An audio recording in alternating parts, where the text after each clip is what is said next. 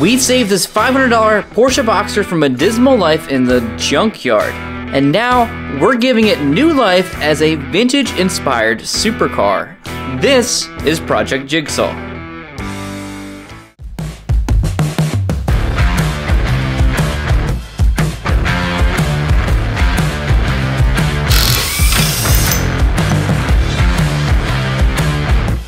So we made a rear subframe. We braced it in the front, we braced it all everywhere else, but we have not braced it across the back yet.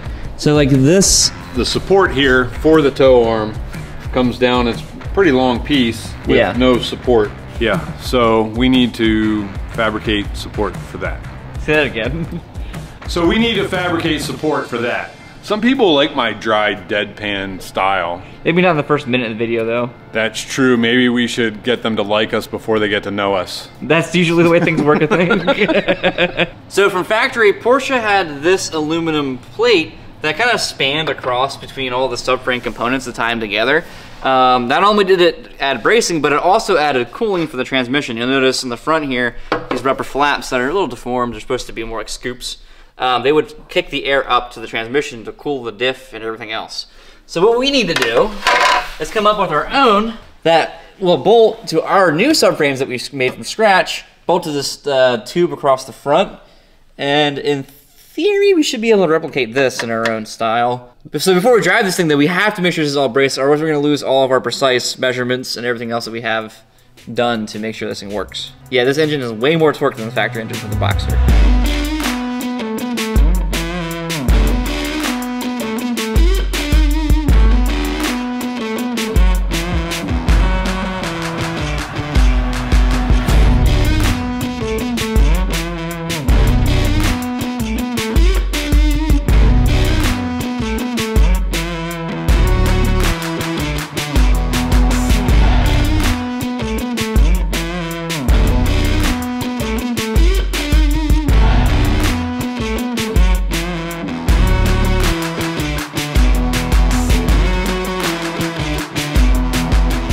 So I'm 3D scanning the underside of the car for this so that we can actually take some time and come up with a couple different designs so we can tweak it. Because if I did cardboard right here, it's gonna be a pain in the nuts. Just kind of lay down here and it's like cut cardboard, lay it up, cut cardboard, push it back up again. We have the technology, might as well use it, right? I take a nap of those processes.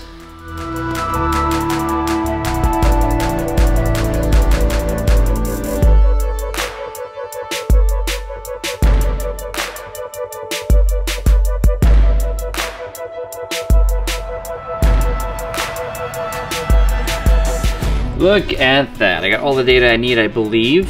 We got the shifter right here, that like counterweight. The diff here is the lowest, which I also need to work around, which I need to scan.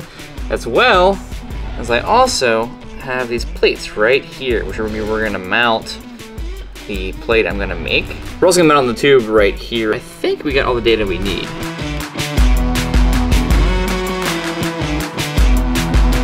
So Tony, while I'm playing on the computer, what are you up to? I'm gonna bleed out these brakes and the clutch system so that we can shift gears and stop. That's good. Do you like how I'm pouring and looking away at the same time? Honestly, I think it's a skill that more people need to harness. Yeah, yep. I don't know, I can look at my phone and walk wherever I want without walking into things, so it's kind of the same thing, right? Well, yeah, but we're not in a shortage of that. I feel like there's a lot of people that can do that. Here, Tony. Clean yourself up. The comment section says that your nail is not video friendly. We need to make this appropriate for younger audiences. It's the Pac-Man vulnerable ghost. You know, that's perfect because it is pretty vulnerable right now. He feels very vulnerable right now.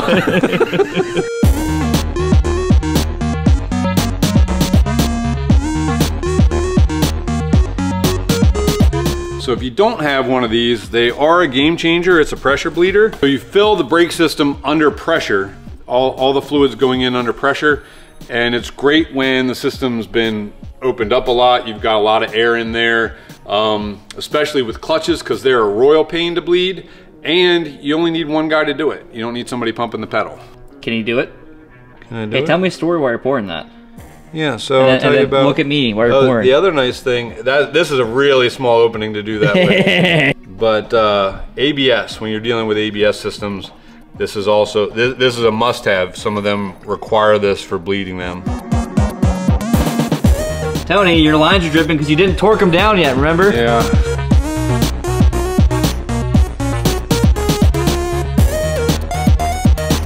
Looks good now. I'll be the judge of that. Yeah, looks good now. It's one of those things you'll have in these bigger jobs. Yep.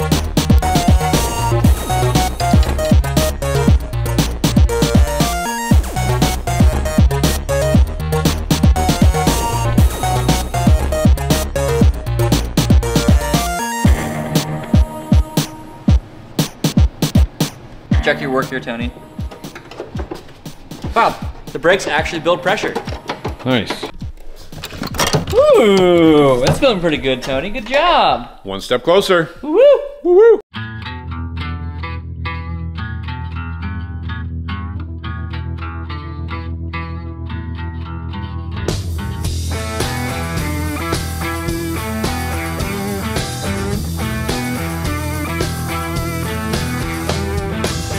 So here's what I've come up with so far.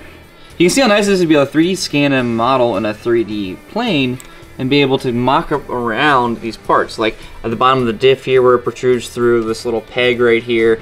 Even the edge of the bar up here where I can then go through and add holes and have the plate made up exactly where I want to go. It just saves a lot of time. This is why I think that it's really important that you learn this technology. It's 2024 now. This technology is relatively affordable. This scanner's less than $1,000. Fusion 360 is free for home use. You can get a 3D printer for less than a couple $100 that can get you started anyway for mock-up. And then obviously like a CNC plasma table like I'm going to use now is a little more expensive and a bit up there. However, like being able to even just design in a 3D space on the computer will save you time in the long run and will increase your productivity and also your quality. And this is not an ad for this, by the way. I just really like this workflow, and I've been doing it for a while now, and I found that this is the way to go. Now, this might be hard to see here, but if I go to the sketch, I can kind of highlight up here this little lofted edge here. So this edge right here, I offset another line. This is gonna get rolled over and flanged over to add strength and rigidity to this plate. I'm also gonna do the same thing along this inside hole, I think. It's gonna be a little complicated to do that, but I think that'll add a good bit of rigidity. We'll see what I do in the long run when I actually get down to the shop. Back in here in these spaces, right behind the bell housing, because this is towards the rear of the car, I want to add NACA ducts. So what I'm doing here is I'm going online and I'm looking for NACA duct files. And on Thingiverse, someone uploaded these NACA duct files that are for flat-sided bottoms of cars. So I'm going to download and print those.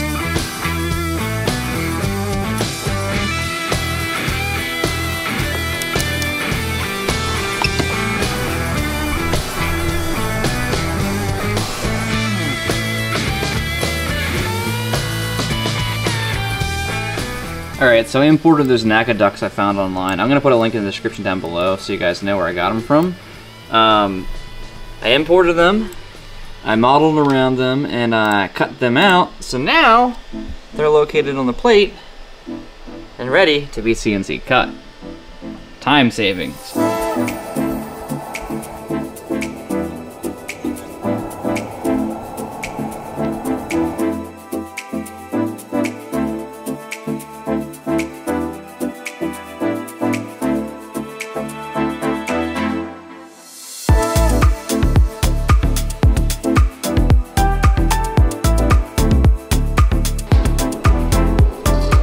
So I have one sheet of 16 gauge that this will fit on. So it means we got one shot to cut this out.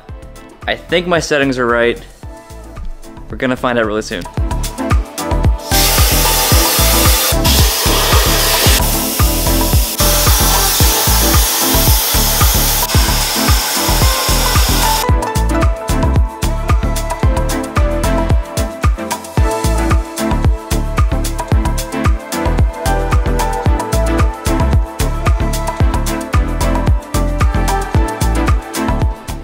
The cut came out amazing, but I forgot something. When I added the extra 15 millimeters to the back edge to roll it over, I forgot to add that to the final extrusion before I plasma cut it. However, I don't think it'll be a problem because right here is where it's supposed to be extended 15 millimeters. If I still roll back 15 millimeters and, you know, tip it upwards, it won't get in the way of my bolt. There's still room for it here. They still get the rigidity it needs. I think it's okay. I am a little frustrated I forgot to do that. But all in all, this cut came out really clean. So let's get it off the table here, fit it up to the car, and see if it actually works before I do any shaping to it. Tony, I see that your vulnerable ghost is now he's looking a little better, yeah. Yeah, I touched him up with the white paint marker instead of white out. That's a little bit better. Yeah, a little more permanent. He was taking a beating.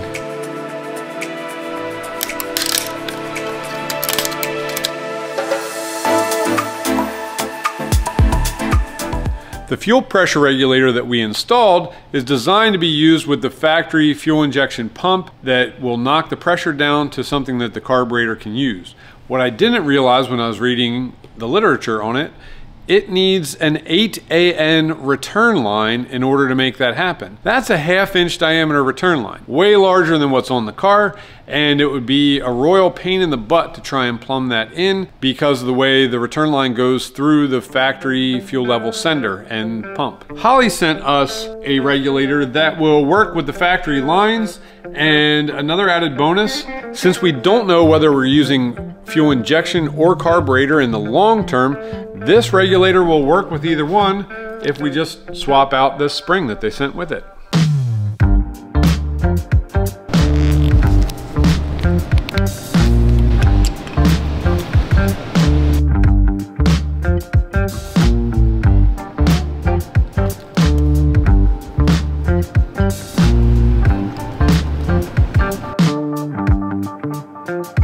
So we zip tied this fuel pressure regulator in place. It's not because we do janky work, it's because we had to take the last fuel pressure regulator out, and if we'd have made a bracket for that, it would have been a big waste of time. So you can't rush temporary.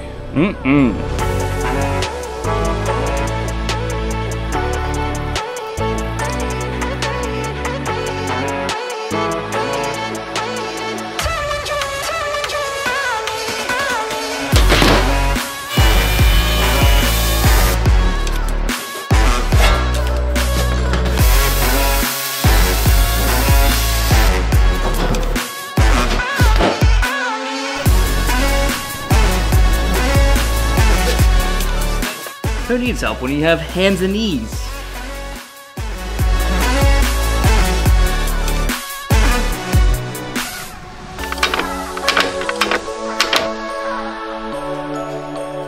Alright, both NACA ducts are finished as well. Let's see if they fit. I printed these with a 1mm nozzle, so they're rough. And I printed them kind of fast too, as you can see. They do fit though, however.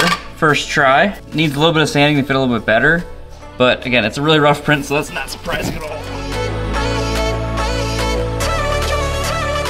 NACA ducts and everything. Quack. That's it, buddy. Yeah, man. Yeah, that now looks I gotta... professional and everything. Ooh, I know, right? Now we just got to give some shape, get the NACA ducts fit a little bit better.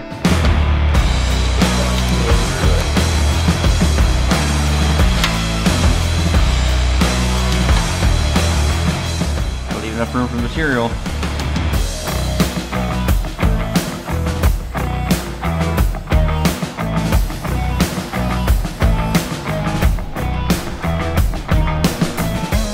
So up next, I need to flange these edges here. I'm gonna round them over rather than doing a sharp edge.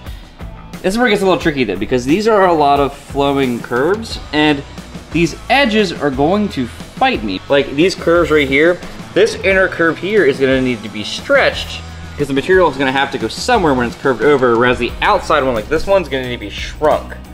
And that's where this gets a little complicated. I don't bead roll a lot. We have a nice bead roller in the shop, so I really can't complain or have many excuses, but this is gonna be a challenging piece, and hopefully I get my pre-stretch and pre-shrink correct, or it's gonna become a big mess.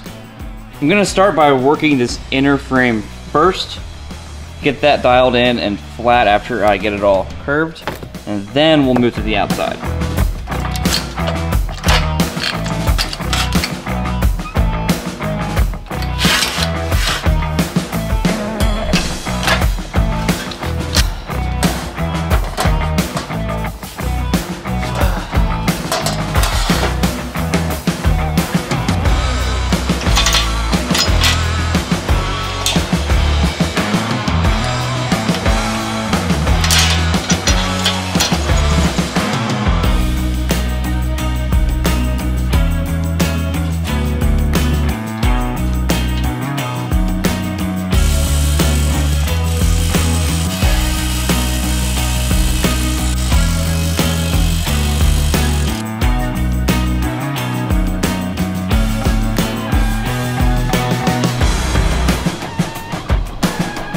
This part of the process always makes me nervous because now my perfectly crisp flat panel is no longer crisp and flat. It looks like a mistake. So hopefully when I put it in the bead roller, I can get it to go flat again. If not, some tweaking will be necessary, which I think honestly, it's gonna be impossible to not have some kind of tweaking at the end.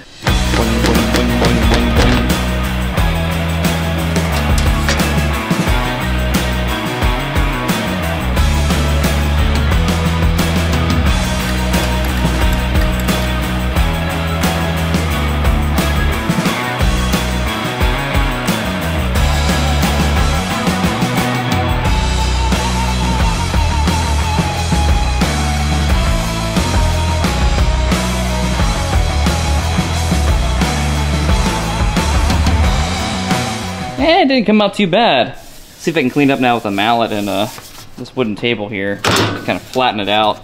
But all in all, I'm pretty impressed with how that came out on the first try here.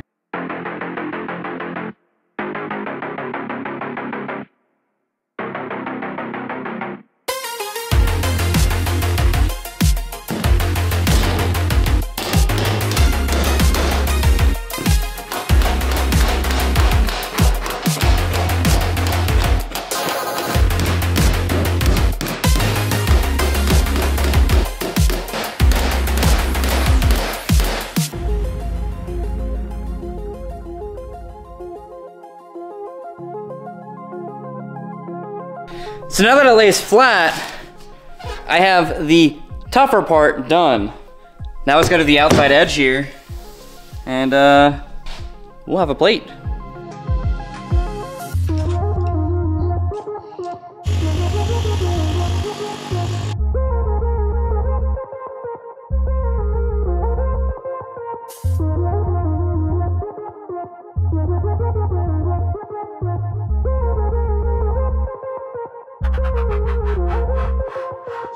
Nice.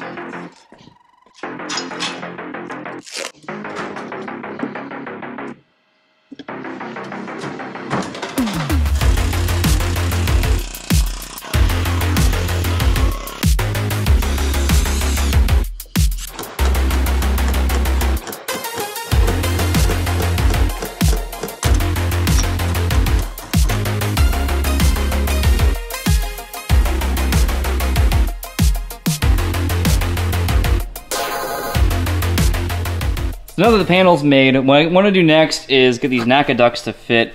Like I said, these are very roughly made. It's just for mock-up for now. It's also in PLA Meta, which is not, you know, going to hold up to heat in the long run. What I need to do now is I need to put holes in these because this model actually didn't have holes in it for some reason. So I'm going to drill some holes in them, get them mounted on the plate here.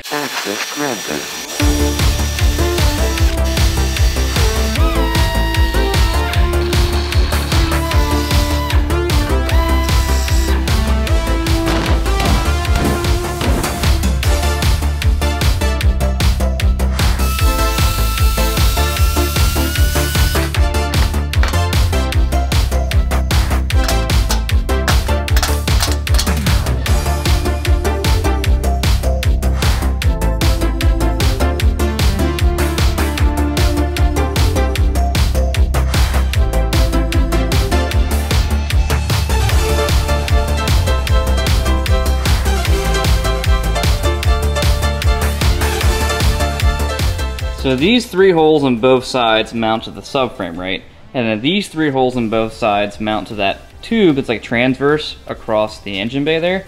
So what I'm thinking I'm gonna do is I'm gonna make a strip of metal here that lays across here. I'm gonna put holes in it that match up to these holes, put nuts on the back side of it, so then I could then bolt that plate to this plate.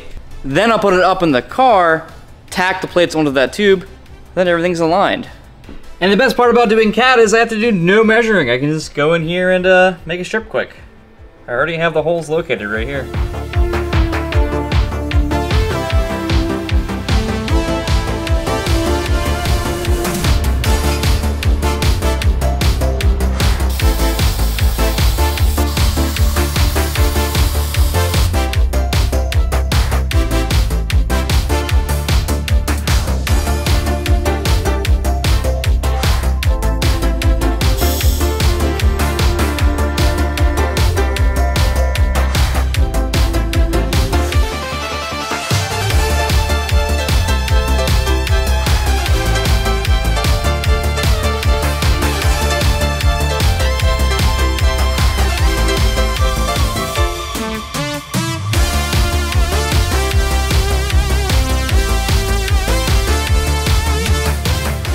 got the new fuel pressure regulator on, but the pressure still won't go where we want it to. So I disconnected the return line to see if maybe we've got a restriction there that is not allowing the fuel pressure regulator to be able to bleed off enough pressure. I'm gonna turn on the fuel pump and see what happens with that. Yeah, that looks like about 6-7 pounds, which is exactly where we want this. So there must be some kind of restriction going back to the tank. I don't know if there's something in the line or if there's something in the tank related to the fuel pump that was built into that that's causing the restriction. So we're gonna remove the battery, disconnect the fuel line, blow it out, and see if we find anything. If not, we're going back into the tank.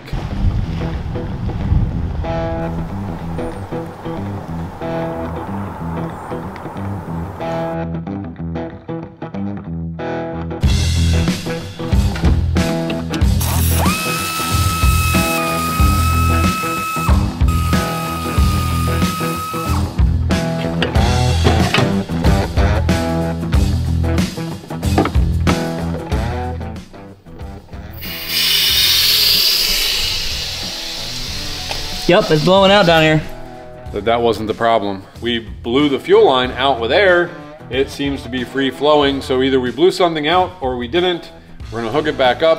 If it's still not working, we gotta go back in the tank.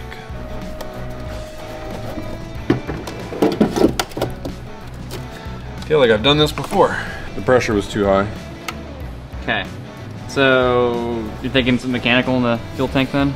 Yeah, I think something in the return line at the pump, there might be a valve or something there that's keeping this from happening. So I think if we disconnect the line from the pump, then it can just dump back into the tank and we'll be okay. Just getting your workout. Yep.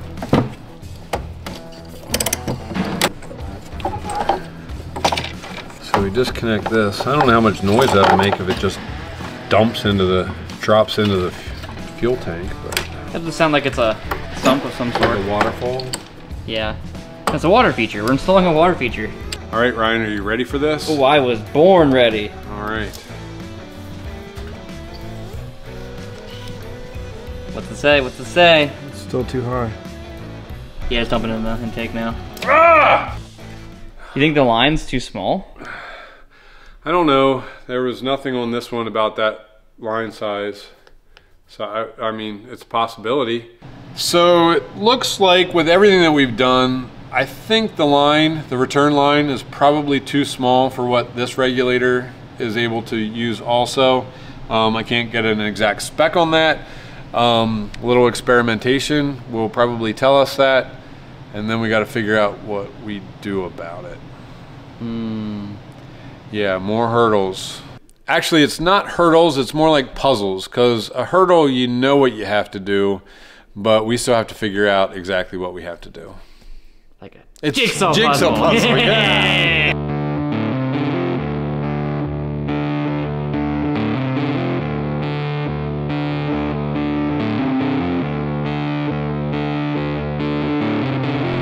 All right, so we need to replace our 5-speed axle.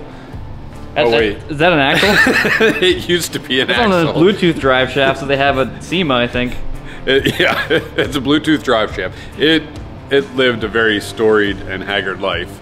Doesn't matter because this was a 5-speed axle and we needed 6-speed axles. Yes, beefier. with fresh boots and beefier. Yes, for more performance. So we need to bolt these in, otherwise the car's not going to move. You think? That's exactly what I think.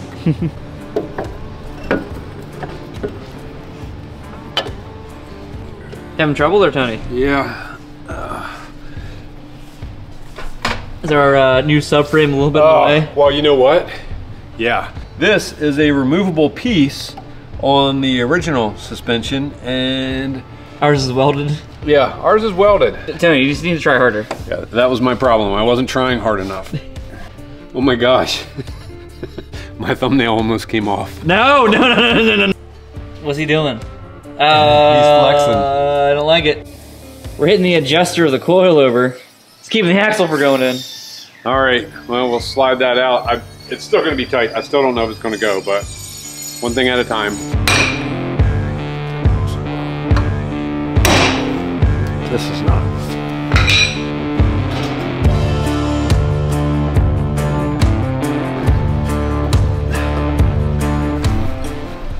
What the? I don't think that's gonna fit.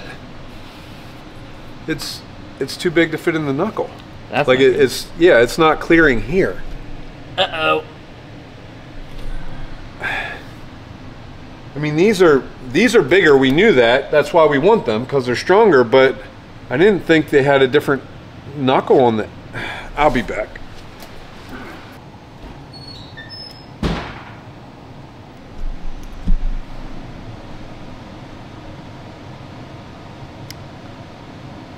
He's mad. All right, so the knuckles are different on the Boxster S than they are on the base Boxster.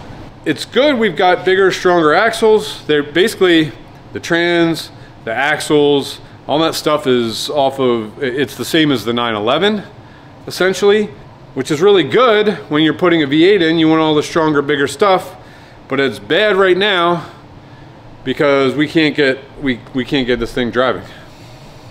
That means there's another week of waiting. Freaking drive this freaking thing.